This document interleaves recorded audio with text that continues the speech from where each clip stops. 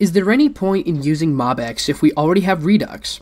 If there is, who could benefit from it, and when and in what kind of projects? Some introduction for starters. Everyone has heard about Redux, a library for state management in JavaScript applications. Redux is not bound to React, and it can be combined with any framework or even used without any browser rendering framework at all. For instance, on the server, although it has most widely been used in tandem with React. You may have heard nothing but the name about MobX, so I'll just briefly mention that it is also a state management library. MobX can be used in combination with any framework as well, but it has gained most recognition in the React ecosystem. That said, MobX and Redux are poles apart, but that makes comparing them even more interesting. Redux requires immutable data structures, while MobX, on the contrary, embraces mutability. Redux takes a functional approach, but MobX promotes the use of classes, which is closer to the traditional Java or C++ style of object-oriented programming. Redux grants total control of data flow, which sometimes results in a lot of boilerplate code. In contrast, MobX is full of magic built into the library itself, which allows for less coding in the end, and so on. So here is my view on the MobX versus Redux dilemma. If you are in the process of learning React and its ecosystem, if you are still on your way to be a top-notch front-end developer, and you are looking for a project involving React, study Redux. Practice it, as it can be found everywhere.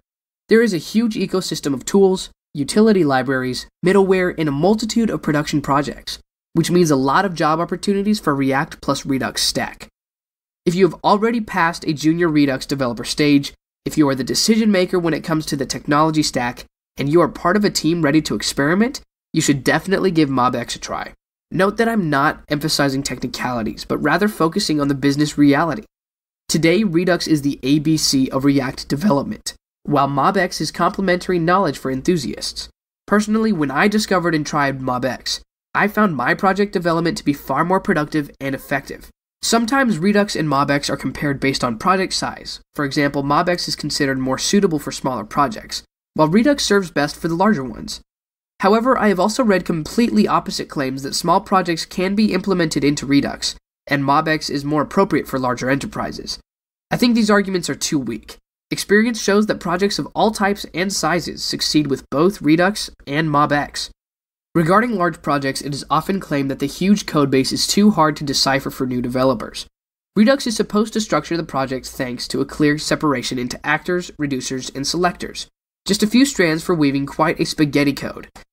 Same as MobX, in fact. Effective code structure is a matter equally important for both libraries. The only difference is the lack of articles on how to structure a MobX application all over the internet, simply due to MobX being less widespread. Moving on to criticisms of excess magic on MobX. Additional abstraction is vital for building complex systems, aren't they? Indeed, we don't write websites in machine code. The correct balance is what really matters here. Too much abstraction and magic can be inconvenient. But when is it too much exactly? This would be a subjective estimate. In my view, MobX has just the appropriate level of magic, and there's no need to graduate from Hogwarts to understand it and to use it effectively. As for performance, it also seems to be a draw. I'll just point out that MobX delivers efficient applications out of the box, while Redux still requires learning some basic principles and best practices for the performance. In the end, a MobX application would be just as fast as a well-written Redux one.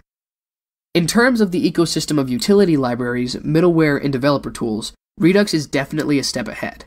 However, I would say MobX's ecosystem is developed well enough to build actual applications conveniently and efficiently. A major point to consider is whether the data is derived or computed. If an application relies heavily on derived data, its dependency graph would be much more straightforward, clear, and maintainable when described using MobX as opposed to Redux and its selectors. We often hesitate to choose a less popular solution, as we fear facing the problems and questions we might not find answers for on Stack Overflow. We fear the frustrating lack of documentation. We are afraid of being brought to a standstill by critical bugs that don't get fixed for months or years as the community is small and the main developer's priorities lie elsewhere. They might eventually give up, and we would be left with nothing but a sudden burden of legacy code. All these fears can apply to MobX. It is just a matter of how much risk we are willing to take. I have been working in the MobX ecosystems for over a year, and I think the risk is considerably lower now. I feel I am standing on firm ground. After all, MobX is the state management library second only to Redux. Nowadays, using Cerebral or technologies like Cycle.js, Inferno, or even Elm and PureScript is a much duller choice, in my view. Don't be afraid of MobX, just give it a go. In this episode, I have deliberately omitted the technical details and focused on the general philosophy instead. Not to leave you thirsty for raw information, here are some links to useful resources.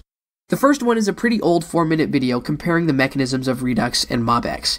The second link is a video of a talk called MobX versus Redux, comparing the opposing paradigms, which was given by Priti Kasaredi at React Conference 2017. The third one is a live discussion between two great CTOs, Paul Ramon and Ayla Zayats. Make sure you don't miss out on the Q&A part in the end. Finally, following the good old principle of show me your code and I'll tell you who you are, check out this MobX course by the library author Michel Vestrate at egghead.io, which includes a lot of comprehensive examples. Code with React and MobX and prosper.